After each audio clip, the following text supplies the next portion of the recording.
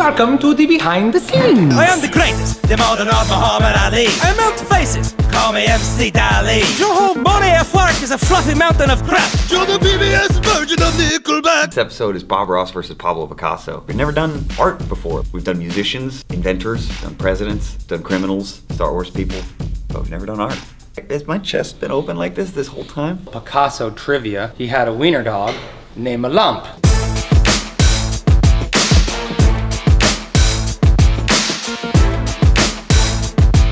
Stay.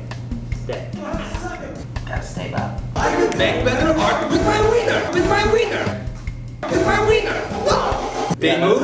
Yeah.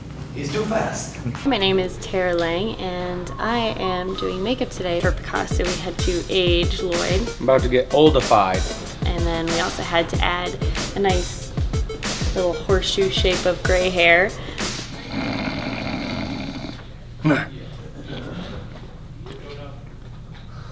I had a dream I was young. Bob Ross is gonna be interesting. The main thing is the hair. I don't even know if we can see his face shape through all the hair around him, but he's got a mustache and a beard, as well as a big wig, and if we can work it into it, some fake eyebrows. So when you were on the Harlem Globetrotters, what position did you play? Power forward. The makeup on this one was really important in the eyes, because both these characters have such recognizable and distinct eyes. Bob Ross's eyes are brown and really kind, and so I had to get some brown contacts. It's actually the same ones I used for Freddie Mercury. Pablo Picasso's eyes are like these beetles, like these dark, really, I don't know, they were just really intense, almost black eyes. So we had to get these contacts to make Lloyd's eyes like these big black popper things. Look at this. I look like the devil. This is my dog, Parker. Hi, Parker. Hi, Parker.